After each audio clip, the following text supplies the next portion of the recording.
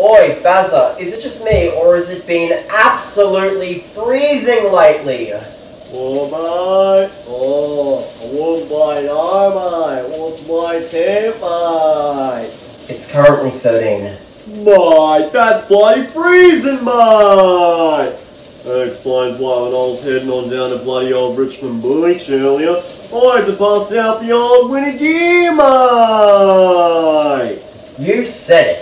Say, that gives me an absolutely genius idea.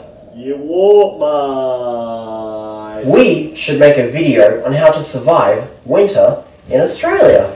Now hold on a bloody minute, mate. Neither of us know bloody anything about dealing with cold weather, mate. Yeah, And what I'm trying to bloom and say is that if we want to make a video like that, then we need someone who's a friggin' expert with dealing with cold weather, mate. Especially considering how blooming freezing it's been lately, mate. Ha! That shouldn't be a problem. Now let me think.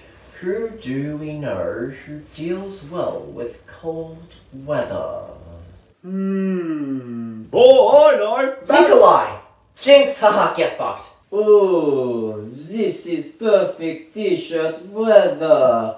Oh, hello, my fellow non-Russian comrades. The Bazza. Oh, fuck, you broke the Jinx! Good day, mate. And the other guy with Bazza, whose name I don't know. And you never will. Why you boys trouble me? I'm very busy at the moment. We just needed some tips on how to survive winter. Since we're trying to make a video about how to survive the Aussie winter, mate. Yeah, thanks, Bazza. I don't need you there constantly snatching my speech like a little Puerto Rican jumping bean on my shoulder! Alright, calm down, my fellow Australian comrades. You want to know how to deal with the cold weather? Yes. Yeah, mate. Okay, here's how you survive the Australian winter. Step 1. Go to Soviet Russia. Step 2.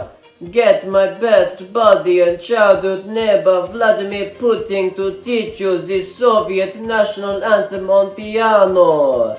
With your feet blindfolded. Step 3. Bring vodka. Step 4. Drink vodka with Putin was playing the Soviet national anthem on piano. With your feet blindfolded.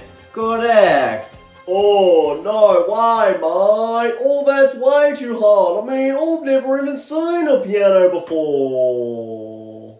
In Soviet Russia, piano learn you. I'm sorry to say, Nikolai, but he's got a good point. I mean, I don't even think it's possible to get to Soviet Russia, unless you know anyone who's invented time travel, of course. In Soviet Russia, time travel invent you. But even then, mate, it still wouldn't bloody work since neither of us even drink bloomin' vodka. In Soviet Russia, vodka drink you. Ah! Whoa, calm down, mate. Why are you killing us? All people who not drink vodka not deserve privilege of life. That's a fair and reasonable statement, but we still don't know how we're going to survive the Australian winter. You want to keep warm? I'll keep you both very warm. Ah! Oh, no, mate. I'm on fire. I'm flying, mate.